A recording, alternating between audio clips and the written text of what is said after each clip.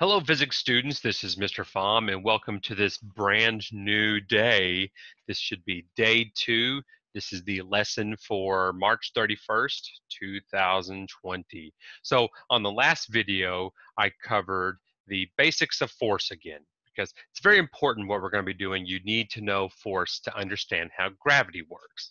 And so what you should have seen is that by going to the moon, you should have predicted that the amount of force it takes to move the box should have been less than all of the others, should have been less than the Earth. So for example, the Earth, it took around 480 newtons to move the box. On the moon, it would take less. Why is there going to be less force? Well, because there's less gravity on the moon. And that's what we're going to cover today is we're going to cover gravity. So what you saw is you pushed the box, it moved forward. So you can kind of say that by pushing the box, you had a repulsive force. To repel means to push away. And, in chemistry, I talk about how you never actually physically touch anything. For example, this coffee cup here, full of some delicious king cake coffee. Mm. Well, when I touch that cup, the atoms in my fingertips and in the cup, they never actually physically touch.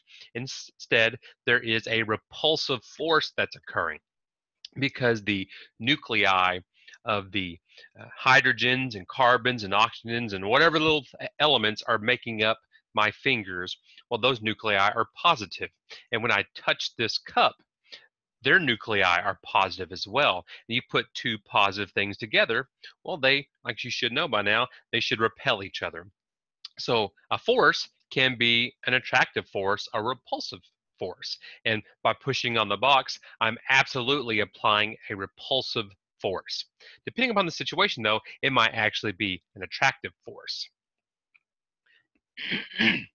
So let's talk about gravity, because part of the animation was the force of gravity. Well, when you have an object with mass, mass again is the amount of matter that you have. Well, I don't know if we covered this in class. Maybe I did, and some of you got bored and your eyes glazed over. No, I definitely covered this in chemistry, but gravity is the effect of things that have mass. Anything that has mass, even the smallest particle of dust, has mass to it. And that mass causes a warping of space-time. Space-time, again, is what everything exists in. It's the three-dimensional space plus time thrown on into this thing that we call the fabric of space-time. But regardless of how massive an object is, whether it's extremely tiny mass like the mass of an electron or something like the mass of a black hole, everything with mass warps space and time around it. But what happens is that an object with more mass warps space-time more because there's more stuff there. It has a bigger effect on the space-time around that object. So the more massive the object, the more warping of space that occurs, of space-time, the bigger the gravity. So when you look at things on Earth, for example, Earth, compared to us, is a fairly massive thing. So it's going to absolutely warp space-time around it. You, on the other hand, not nearly as massive. So you do warp space-time around you, but not nearly as much as the Earth because it just has more mass. Now, when you warp space-time around you, you create something called a gravitational field, which means every object in this universe, as long as it has mass, has a gravitational field. A field is an area in space and time that can affect other objects. And for a gravitational field, it's this, well, it's an attractive force. So here I have two GIFs, and you can see the effects of gravity. So for example, right here on the Earth, it is a fairly massive object. it warps space-time around it. Now, space-time is three-dimensional. It's kind of hard to see a three-dimensional space-time in that picture because it's a two-dimensional thing, but you can kind of see how the Earth is warping this fabric. Think of a trampoline, a bowling ball sitting on that trampoline, and how the bowling ball presses down and causes a depression in the trampoline. Well, the Earth does the same thing in this three-dimensional space-time around it. Space-time's four-dimensional, but anyway, but not only that, but the moon also causes a disturbance in space-time. The sun does the same thing. The sun is far more massive than the Earth, so it creates a greater depression, a greater warping of space-time, or just a bigger or stronger gravitational field. But when you take two objects that are really close to each other, they are impacted by the other's field, by their gravitational field. So when you look at the Earth and the Moon, they are affecting each other because they are massive objects and they're relatively close to each other. So therefore, their fields affect the others. But we are also around the sun. So we are affected by the sun's gravitational field, but the sun is also affected by our gravitational field. But you look at our solar system, there are far more planets and objects, asteroids, you have comets, you have moons, you have gases, dust even that float around. They are all exerting their own gravitational field, and all of it is affecting everything else.